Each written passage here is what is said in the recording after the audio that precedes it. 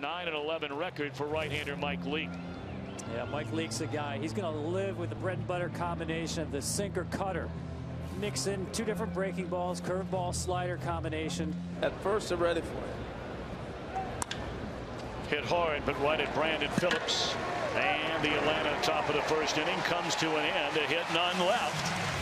One of the bench players getting a start. Leake, a ground ball machine when he's right, and he's got it working tonight. Has not pulled a home run this year because of that. Be very careful with that back leg as a power hitter. 7 consecutive ground ball outs for Leake. He has struck out looking only 7 times all year, guys, so he likes to swing it.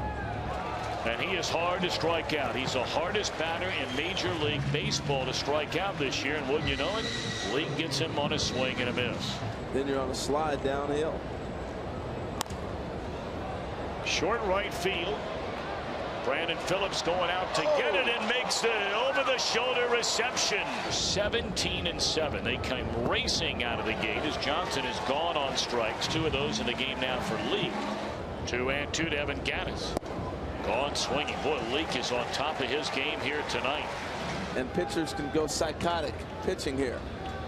For a guy who grew up in this park, that's a nasty, another cutter in on the hands.